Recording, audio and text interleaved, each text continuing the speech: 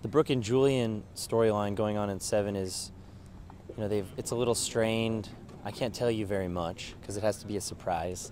But we're having some issues and we're working through it. I didn't make a bad decision, Dad. Is that right? You walked away from a potential blockbuster movie days before production, and for what? For love. Love. This season, Julian, well actually last season as well, Julian's dad came in a little bit. He's the head of the studio back in LA. And he comes back this season and questions my choices as far as work and relationships and my, what I'm gonna do with my future. And then this other girl, Alex Dupre, who plays she's the new, the face of Brooke's line, of her clothing line. She comes in and sort of invades my world a little bit, makes advances, causes some, she throws a little gasoline on the fire.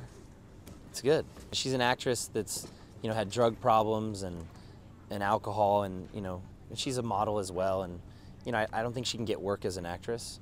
So it's, she's doing this for a paycheck and maybe to get herself back on her feet so she can make movies again. And so she finds out that I make movies and I'm a producer, and she, obviously wants to get involved with me.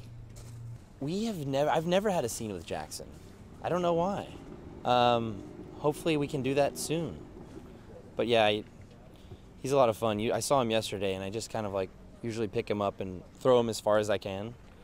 He's a lot of fun. He's like a little teddy bear, or a little, I don't know, a little action figure.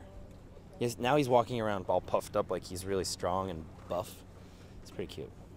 I love living in Wilmington.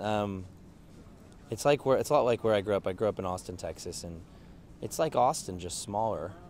Everyone's nice, and there's good food, good music, and there's a beautiful ocean here, which I don't have in Austin, so I love it.